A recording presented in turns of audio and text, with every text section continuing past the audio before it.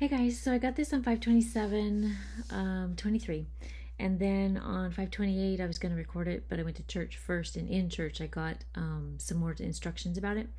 So this is over the last couple days. And then this is the first time I've had to record. So let's do it. The four titles are 11:12, Rope Drop, The Music, All We'll See, and Duck Tail.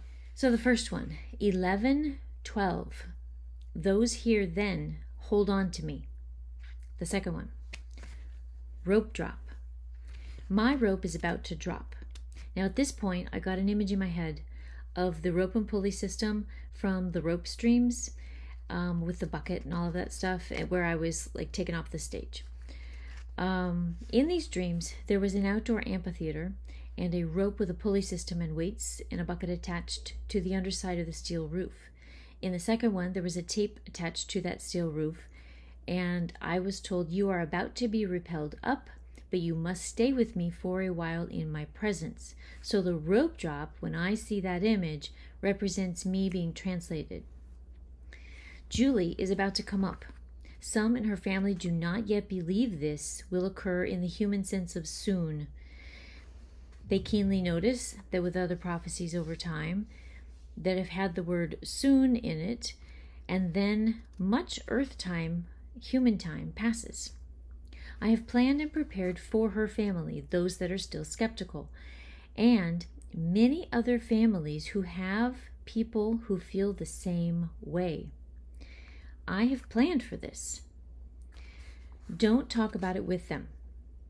As it all unfolds, they will quickly understand, because I will bring them to knowing. Have peace. I have it in my hand. Some wonder how soon moments are, or how long is around the corner. How long is sooner than you think. I have laid out a plan. At this point, I got the understanding that all the things that I have already put out, those have the plans in them. You wait and watch it unfold, and you will know the chaos. It will be widespread. Do not take part in the chaos. Just pray, and I will protect and use you. It will all come to pass. The third one, the music. At this point, I saw the picture of shoes dancing in the last video I made, called 10 Important Things, when God was talking about wanting to dance with us and that we have to stay in step with the Spirit. Okay. So then I heard this, the music. They don't pay much attention to the music. Only those listening notice when it changes. Then I had a vision, and it was a scene of like a band outdoors at like a small town, kind of, movie-esque, where like all the town's there and everyone knows each other and they're all like socializing, kind of like an outdoor street fair or party or something. So the band kept changing styles and types of music, and no one noticed. They were completely ignoring it, and there was something busy going on right in front of the band.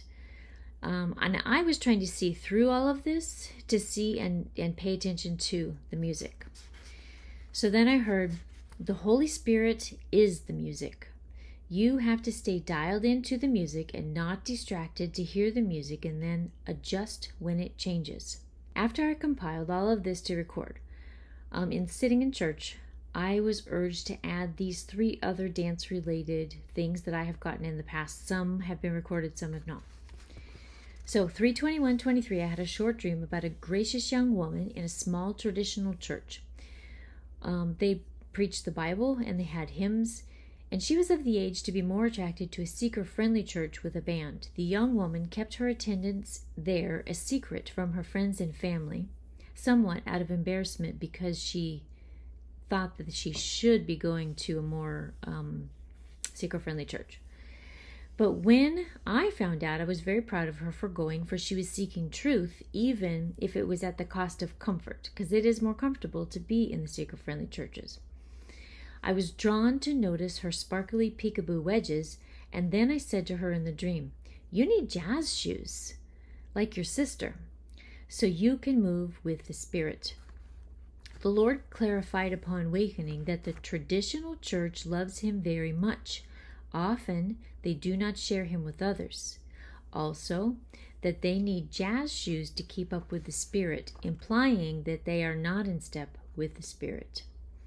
Back in November 2020, I was given a charming word puzzle. Thanks, I love my hair, Fred Astaire. I had to pray over this one a bit, but then a few days later, our pastor, he dropped a Fred Astaire mention in his sermon, and then he started singing the #1 hit song in 1936 that included Heaven, I'm in Heaven. And then the Lord pointed all of this out to me. Thanks is what a showman would say just before exiting the stage. So this reminded me of being raptured off the stage dream, which is a completely different dream than the buckets dream and rope dream. I love my hair represents not being shamed.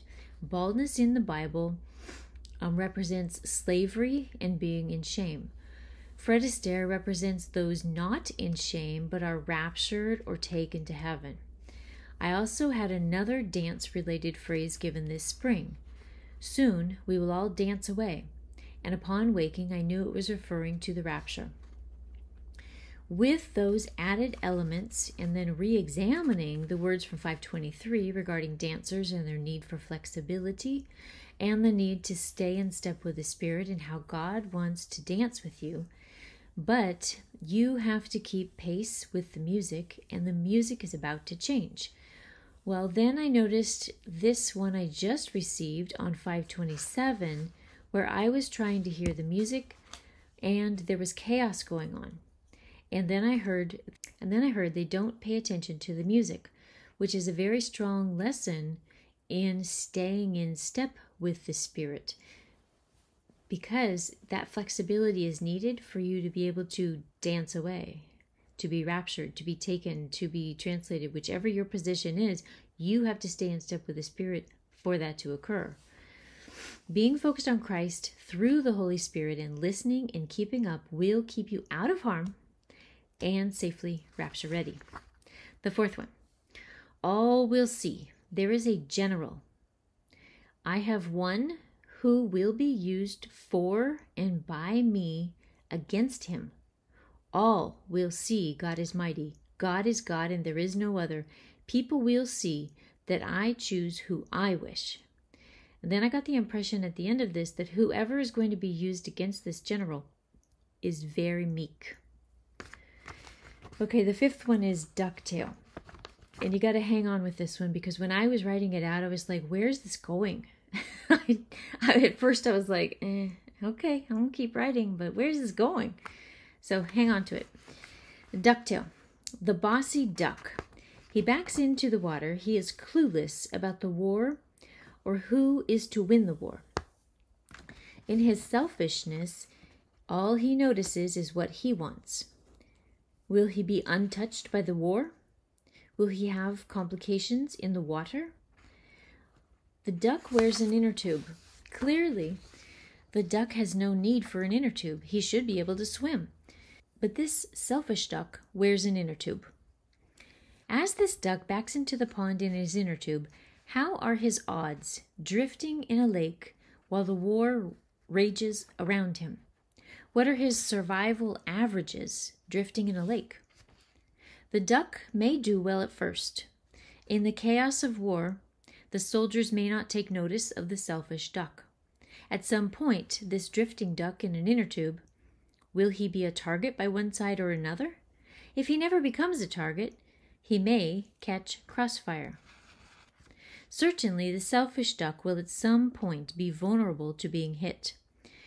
What the selfish duck cannot see is that the two sides of the war are on either side of the lake. He is so unaware of the war that he does not notice that by being selfish and by floating in the lake, as he drifts into the center of the lake, he is not only a sitting duck without any armor or weapons, but he has no me to help him.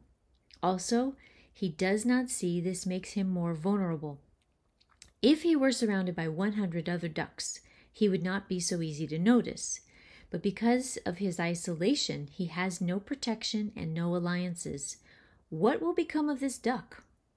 The duck denies to use his innate ability to swim and the ability to duck down into the water, which could hide him from crossfire or aim. What is this duck thinking? what will happen to this duck? Will he be a lucky duck? Or will he come out unscathed? Or will he catch accidental fire? Or will he be a target by a sadistic warrior? The odds for survival of this selfish duck are not high. Could he make it? He could. In his lack of awareness, he may not do so well. The selfish duck and his ridiculous choices are like the selfish person without God. They are not in the war. But because they are not on either side, just their own side, but they also have no support from a side like those without Christian friends who can pray. The selfish man, can he make it? For a time, he can appear to be fine, floating along in the middle of a lake. He refuses to wear the Lord's armor. He refuses his natural innate skill of being drawn to the Lord by praying or learning to war in the Spirit. Could he change? Yes. Do not be like the sitting duck. A sitting target unaware there is a war, relying on self, isolated from help, not being properly fit with armor. The odds are high that after a lovely drift, it ends poorly. Choose a side. Choose me. Get in the fight. My armor does not fail. I assure you, those who are unaware of the spiritual fight will soon be able no longer to avoid that there is a fight. Soon, the dark army will rise and go after every sitting duck and take them over. The darkness comes on the earth and has already started. It will grow to the point that no soul on earth will be untouched. I will have mercy on mine. Those who fight will leave this earth in their right time. But those who are selfish and unaware will be left for when the full darkness runs the world, and they will overtake every soul on earth. Choose me before it's too late. Choose the Lord God Almighty. Your selfishness leads you to being a target. So easy to hit, like a sitting duck floating in an inner tube in the middle of a lake. Come to me through my Son, Jesus Christ, the one and only Messiah. I hope this has been an encouragement, and I'll see you next time.